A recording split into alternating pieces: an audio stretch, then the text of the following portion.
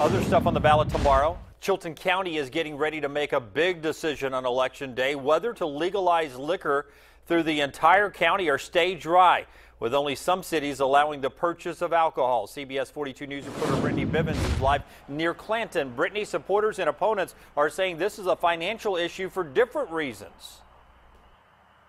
Yeah, that's exactly right, Jim. They're saying there is a trade-off here. So right now, I'm standing in Clanton, but if you take just a few steps out into the county, you lose the right to buy alcohol, and the county loses the tax revenue that comes with it.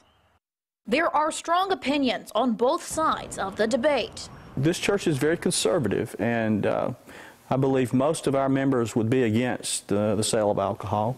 Those that are going to drink are going to drink, and you might as well tax it and make the people of Chilton County a little richer. Right now, Chilton County receives $320,000 from the Tennessee Valley Authority for being a dry county. It's a practice that dates back decades, but if the county passes alcohol sales, every dollar in tax revenue would delete a dollar from the TVA allowance. Supporters say taxes on alcohol more than make up for that. Well, the county needs it. They need money. They need to help build bridges, better roads for the county, because, you know, nothing's being done with the roads, so it would help. But others say the consequences go beyond cash flow.